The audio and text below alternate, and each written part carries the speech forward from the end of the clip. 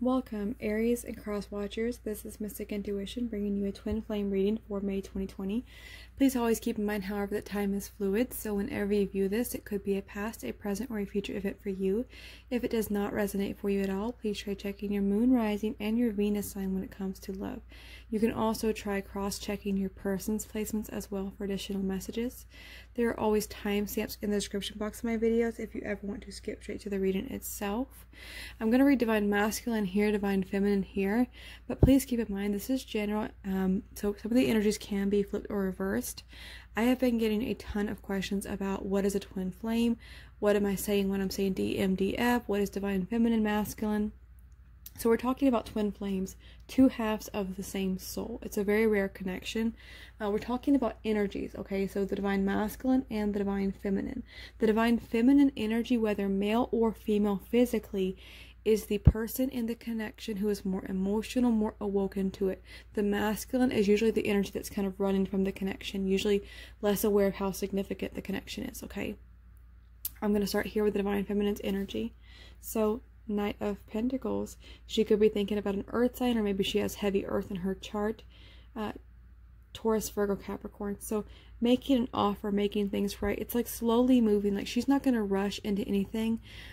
Like she may have like this creative idea, this creative spark on how to get this rolling, how to move things quicker, how to make this relationship escalate, how to make it better. Like she has this idea, like she's forming this plan or something. It's like something she's very passionate about. It's like she just gets this idea in her head and she's seeing it there. Could be done with a fire sign, Aries, Leo, Sagittarius. You know, it's like coming in with this offer, but however she's presenting this offer to this masculine, it's kind of a creative way. So maybe she's not necessarily coming right out and saying, listen, I want you to do X, Y, and Z and be with me. Let's move in together. Let's get married. It's kind of like she's thinking of some creative way to initiate this conversation, to kind of get the offer rolling, to kind of figure this masculine out a little bit, because maybe he's been a little bit hesitant in his communication, or a little bit hesitant in how he opens up emotionally. Whatever this is that she's doing, it's like this creative idea, this way to kind of initiate conversation and get some kind of clarity, some kind of communication that she's been really desiring for quite some time. A lot of passionate energy here when it comes to her masculine, a lot of desire, a lot of attraction, physical temptation, I feel. In her heart space, she's very much desiring this conversation. It's like she needs some kind of answer, some type of truth. She's thinking about how she should initiate this conversation because she's feeling like the masculine's really dragging his feet in this situation. She wants to get very clear with him and understand his situation and what he's doing. Is she wasting her time? You know, should she just walk away from the time being? Should she keep persevering, pushing through, waiting for the situation? It's like she doesn't want to put her life on hold right now, but she also does not want to give up on this connection because, you know, twin flames, you're always energetically very much connected. You can never truly be apart from your twin flame. She feels this connection. She just needs some kind of answer. It's like she's just not giving her.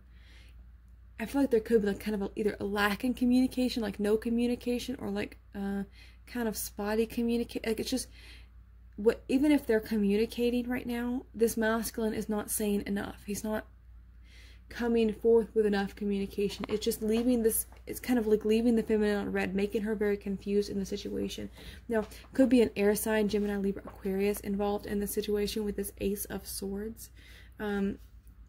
You know, trying to cut through any kind of confusion, really see things from a new perspective, initiating some kind of conversation. Maybe this feminine's kind of been holding back a little bit, keeping her hands to herself. Pisces energy here.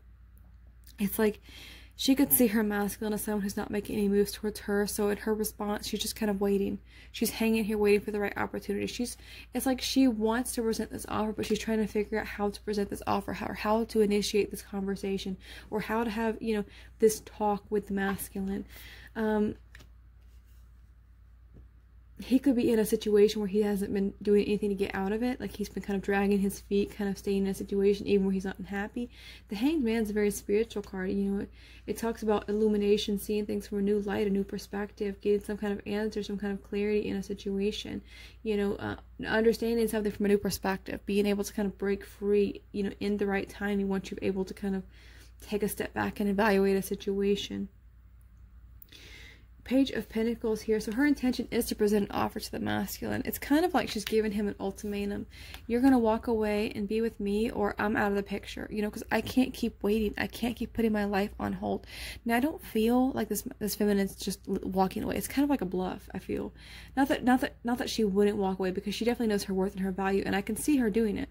But it's like she doesn't want to give up on this. But it's like this masculine isn't doing anything. He's not making progress. Nothing's changing. Nothing's being said. Nothing's being discussed. Nothing's being talked about. And she's honestly getting frustrated. It's like, how much longer are we going to have to wait? More earth energy here. How much longer before we have this conversation? Because energetically, like, maybe she knows how painful it is for this masculine to walk away from the situation. See that dolphin kind of peeking there, kind of energetically, telepathically, very intelligent, you know, trying to provide some type of healing or connection, of friendliness. Like, listen, I know that you're going through a lot. I know this is going to be a difficult choice for you to make. I know how painful it is for you to walk away from the situation, but you need to do this. You need to do this for us, because you're not happy and I'm not happy, and we need to figure out how to make things work in the situation, you know, to progress things, because this is meant for something more. Now, in this masculine's energy, it's like he's holding himself back. It's like he's waiting for the right opportunity, just standing in the shadows. So I feel like either there's no communication right now, or very little. It's like nothing important is being said here. No one's discussing their feelings. No one's discussing plans. Nothing's really getting talked about here. It's like somebody here is dragging their feet. This feminine is desperately waiting for this conversation. It's like maybe she knows how hard, like, let's say for some of you, again, this is general, so it'll be different for everybody, but let me throw the scenario out there. If there's a karmic relationship, as in a partnership, as in a marriage or a commitment or something, maybe this feminine knows that it's going to be hard for this masculine to detach from that, because maybe there are children involved, okay? Maybe there is, you know, even though, you know, it's kind of the energy of love, but not being in love, contentment, not fulfillment, that type of energy. So maybe she knows energetically it's very difficult for this masculine to walk away, because he's put time and energy into something. It's not like there's no emotion there, but it's not fulfillment. He's been kind of dragging his feet, kind of waiting. It's like he knows, he's been thinking a lot about this decision, a lot of meditation, quiet contemplation here. It's like he knows that making this decision is for the betterment. It's like he has to lose 3 of these cups in order to have this 2 of cups, in order to come together with his feminine. He has to leave behind what he already has. It's like, but he's still crying over those spilt cups, even though he's still got 2 cups right there, okay? The energy, it's like regret, remorse, like knowing this decision has to be made. He knows that. He's thinking about this decision that he needs to make, whatever this is. And again, when I see a third party, that does not mean that it's always a physical person. Now, it can be, okay? It usually is, but you guys eat me up in comments, and I tell you all the time, a third party is anything that comes between you and your person. Anything that cuts, you know, the 2 of you off. Anything that comes between you, whether it is someone who's drinking too much, whether it's someone who has like an addiction, okay, someone who maybe sleeps too much, who has depression, someone who works too much, someone who lives in another country or can't come and see you because of X, Y, or Z, someone who's constantly got an overbearing mother-in-law involved in the situation, friends or family who don't necessarily approve of your relationship. A third party is anything that and everything that comes between you and your connection, okay?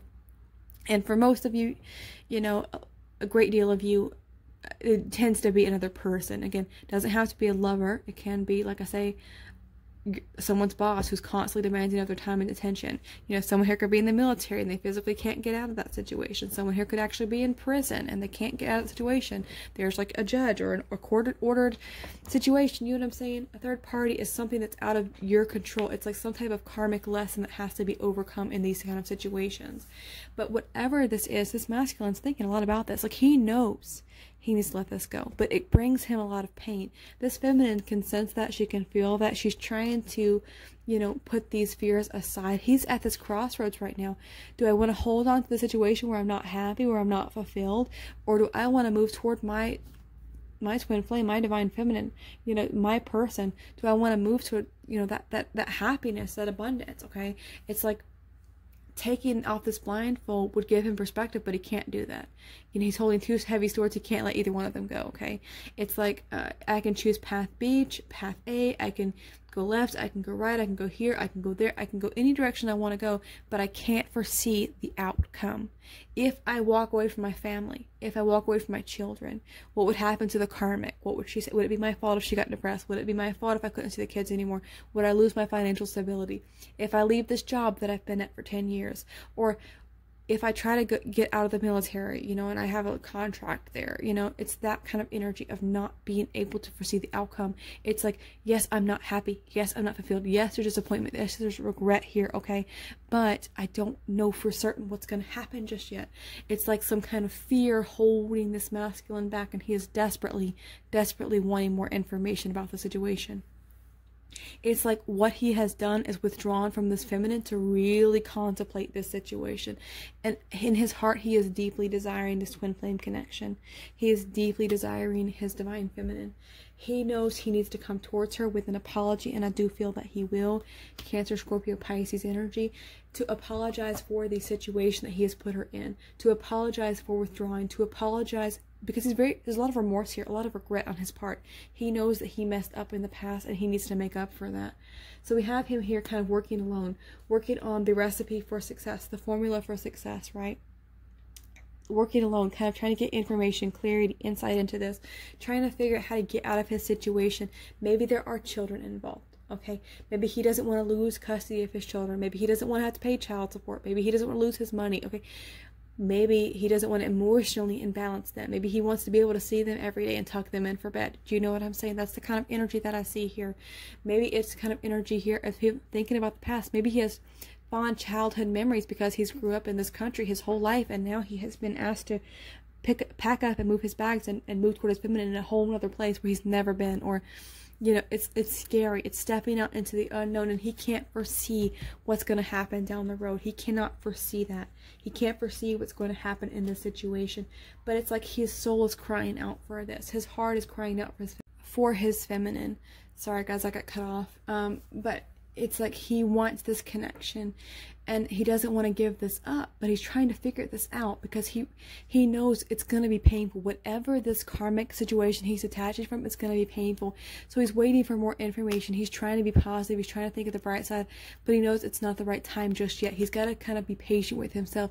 He's recovering from some kind of pain, some type of, it's like once he's kind of withdrawn himself from this feminine's energy, it was to kind of get clear with himself, to understand what he's going through and why he's going through this. And now he understands the connection a little more. He's starting to go through this awakening process. He's trying to get information here. He's trying to do some research. Okay, I can really see him hitting the books, Googling stuff, trying to get information, asking for support, asking for information, you know, trying to understand how to get out of the situation that he has found himself in. Because it's not easy and it's scary, okay? He needs some kind of support. He's trying to be positive here because he knows ultimately it's going to give him what he wants, but it's still scary. So he's trying to be cautious, okay? He's recovering from something. And I think that recovery for him is understanding, realizing what he has to let go in order to move toward his feminine. It's like there's still a lot of pain here, a lot of grief here, a lot of sadness, kind of lost in that void, okay? Really overwhelmed, but he's having trust and faith in the situation. There's, you know, a resistance here. This connection's not over. It's still like gripping onto this, not letting this go, having faith. This is what he's supposed to do, even though it's scary. Maybe there's people in the community who have too much to say or too much influence. People who go, well, your friends and family would not approve of that. Or, you know, what about your mother-in-law? She wouldn't like that, you know, yada, yada, yada. Or what would the kids say, or the church, or your boss, you know, what would your friends say, you know, what would our neighbors think of the situation? This masculine's been really in his head. He's still recovering. Whatever this is, there's a lot of sadness, a lot of pain here. I'm even hearing like almost depression here in this masculine's energy, and he's trying to recover from that. He's deep in thought about his divine feminine. He cannot clear her from his mind. We have heartbroken here, so deeply hurt, sad, separation, breakup, feeling lost, grieving, and mourning. We have breakup, separation, stop the pattern, silent treatment, and abandonment. And we have karmic relationship, fleeting triggers, turmoil, resentment, lessons, letting go, and loving you. So what I feel here is this masculine walked away from his divine feminine. But what that did was it allowed him to start to understand this connection more, to see this more, okay? This separation had to happen, as painful as it was, to kind of teach him it's like it triggered some kind of awakening in him to see things more clearly. He's been heavily watching his feminine, watching, looking, stalking, gaslighting, perception, and focusing out. Because it's like from a distance, he hasn't been really communicating. It's like he's been holding back a little bit, yearning, waiting for the right opportunity to move toward his feminine. Taurus, Virgo, Capricorn energy, Taurus energy here. Okay, waiting, you know, feeling very distant. There's a big energy here of like not being together, and like seeing her succeed, seeing her do well, seeing her be abundant, seeing her working hard, feeling this higher level of commitment to her, wanting to take her from being single to being married. Okay, take a leap of faith. Aries energy here. Take a leap of faith in this new direction. Take a chance on this relationship. It's like emerging from the fog, Cancerian energy, and seeing things clearly. Understanding that he has to walk away from something in order to have this fulfillment, to have this chance with his feminine. It's like, as painful as the separation was, he is now understanding this connection deeper, on a deeper level.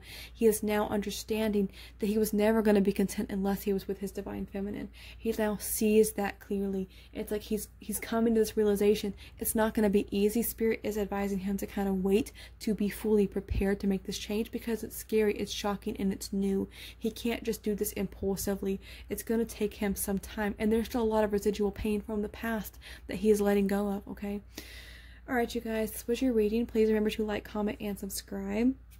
There is a timeless twin flame playlist in the description box, as well as an Aries playlist if you want to check out more videos like this one. Also, be sure to follow me on Instagram, Facebook. So all the links are in the description box. I do a monthly giveaway over on Instagram. You can follow me there to learn how to enter each month for the monthly giveaway. Sorry, I'm getting so tongue-tied, guys. Also, if you want to book a private reading with me, you can do that through Etsy. The links are in the description box. Alright, I'm wishing you all strength and many blessings. Bye-bye.